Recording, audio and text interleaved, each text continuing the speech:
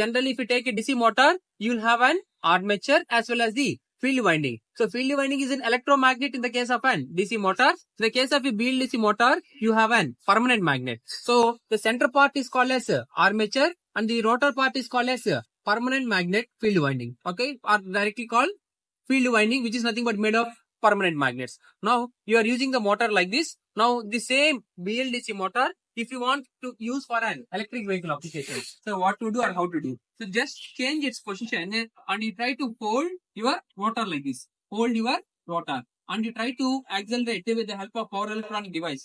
An input will be given to the shaft. So it's aligned like this. So in this position, it is aligned. You are going to fix the stator and automatically you are connecting a wheel to it with the help of this rim. Okay, when you attach a wheel, automatically what happens? The motor starts rotating. So whenever it is rotating, if you reduce the acceleration, so I am saying about acceleration, this is called acceleration. If you turn it, this is called accelerometer or this is called as throttle control. So when you accelerate, automatically what happens?